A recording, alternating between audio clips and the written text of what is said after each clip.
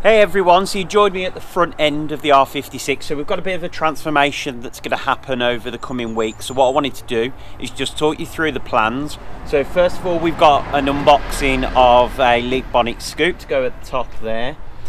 Then I've also got a super rare part in terms of the grills down the bottom that I'm going to talk you through at the end of the video as well, and some of my plans around the chrome and things like that. So keep tuned right to the end so you can see that super rare part and how I managed to get hold of one. So let's jump straight into that unboxing of the Leap Scoop and then we'll go from there. Hey everyone, so we're going to be opening up the my parcel today, which is going to be a Leap Scoop. So it's the Bonnet Scoop for the R56. It's the Lambada 2, so it's slightly rounder. So there's two different ones you can get, and I'll put a photo up on the screen now. There's the Lambda 1, which is got a square opening. It's slightly larger, but the opening's square, and I wasn't a fan of that as much, so I had that on my old Clubman. This is the Lambda 2, so they've redesigned it and made it a slightly smaller but rounder shape, so I think it works better with the shape of the Mini, because obviously everything's rounder. There's no real square edges on that front end. So let's get this open. So it's from Orange Performance, so it's something I bought from them. I mean, there's a nice little Leap logo. You get Leap stickers in there. Orange Performance. It wouldn't be an Orange Performance delivery if it didn't have Haribo. So let's put those to the side. Open that box up, and it's really nicely packaged. It's in a nice bit of styrofoam so it fits in, and we can take that out the box. So let me just shift that box out the way for a second. So we've got the scoop. You can see there it'll allow air into the engine bay for a bit of cooling. Plus, if you look at the profile on it, there's a nice little bit of a lip, so it's just a little bit more aggressive on the front end. One thing I would say in terms of the quality of this, so this is straight out the box. I've not done any prep to it, painting. Look at the bottom of that. So for anyone that's seen any of the other aftermarket scoops that you can get, they are really messy under here, and I'm not going to mention any brands or anything like that because I'm not all about brand bashing. I'll just give my honest opinion on the stuff that I've got in front of me, and this is definitely the best quality scoop in terms of fit and finish out the box. It doesn't look like there's going to be much need for body work, maybe a little bit of a sand before paint, because it does come in primer. So really impressed with the quality of it. You can see there's one single fixing, which is a little bit different to some of the scoops I've seen. But what we'll do is when we try it on the car, I'm sure that'll be an absolutely solid fixing. But from initial impressions, that's really good quality product. There's not lots to cover off in terms of it. It's a scoop. I'm putting it on because it looks more aggressive, and eventually if I go for like an AEM intake, for example, I'll use the air feed from this. So obviously the larger the gap, the more air that we can get in there. So can't wait to test that on the car and show you a bit of a test fitting primer before I get it painted. So what I'll do is we'll go out to the car now and throw it on, because it's nice and easy, because my car doesn't have a bonnet scoop at the moment. So let's go have a look.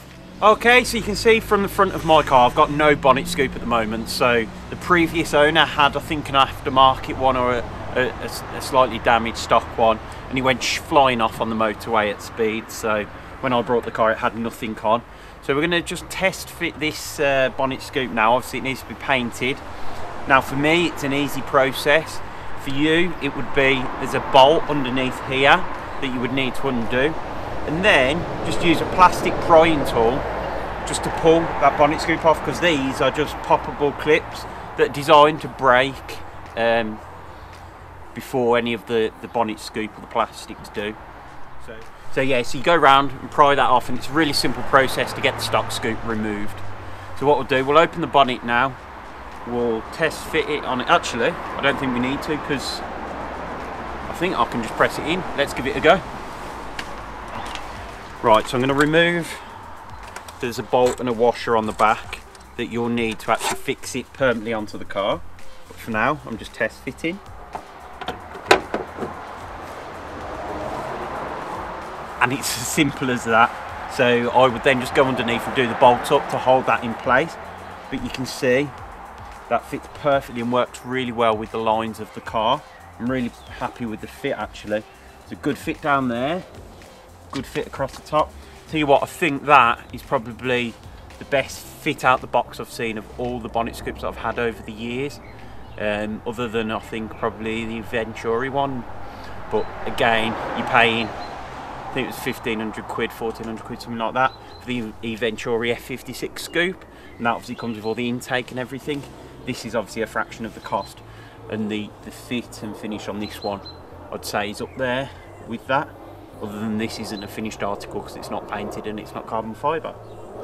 But no, really pleased with that, and I think that will help transform the front end of the car. What I'll do as well, because we're talking front ends in this video as well, let me go and grab the super rare bit that I've managed to pick up that people told me I wouldn't be able to find. Well, I've got one. Okay, so when we look at that front end of the car, obviously we've got the bonnet scoop, so that's going to make it more aggressive. I think we definitely need to take all this chrome trim off, so that will be coming off in the next week or so. So I'll be doing some videos how to remove those separately on the channel to the vlog. But what you can see is we've got that grille section down the bottom, and for those that know their minis, there's two versions of that grille. One is that flat grille, the second is a set of brake ducts that actually provide cooling to the brakes on the R56. Now Mini have actually discontinued that piece. I know there's a couple of companies out there that potentially will be looking at making aftermarket ones, which would be interesting to see. I wanted to try and get hold of the factory OEM brake ducts, and I was told it would be near impossible because Mini have stopped making them. So after a lot of searching over the last couple of weeks, no one had any brand new ones in stock, so I had to look at used, and they get snapped up as soon as they come up.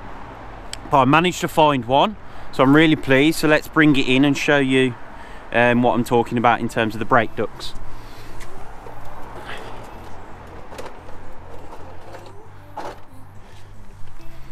So let's bring that bumper in, and I'll take you in a bit closer so you can actually see we've got a brake duct section here with a slightly shorter grille so that we've got air feeding in. So if we zoom back now, we'll be able to see it just adds a little bit more of shape and I suppose aggression to the front end to match the big scoop on the bonnet. Actually, we've now got air scoops for brake cooling, and you can see on the back of it there are little ducts to feed that cold air through to the back of the discs, and I'm sure there's something we can do to make that even more efficient because they don't look the longest. I'm not quite sure how they reach right to the back of the discs and brakes, but we'll take a look at that and see what we can do. But no, really happy with that find. So I am going to remove it from that bumper and actually put that JCW bumper back up for sale because I've got no need, because obviously I've already got one on the car and it will slot straight on. And that's for a pre-LCI, so LCI is sort of like the facelift car, and they still make those brake ducts from Mini from what I understand, and they're easy to get hold of. But because mine's a pre-LCI front bumper, it's a lot more difficult to get hold of because Mini have discontinued them. So I think the front end transformation is going to be really good. So we've obviously got the brake ducts, definitely going to paint, I think, colour code the headlight rings, front grille surround, I'm thinking maybe black on that, and bonnet scoop I'm unsure whether to go body coloured or black. But we can also see we've got the chrome belt line, that's definitely going to be going black as well. I'm just waiting for some rear quarters and just trying to find those because the belt line trim's a bit damaged up there, but once I've done that I'll then black all that out.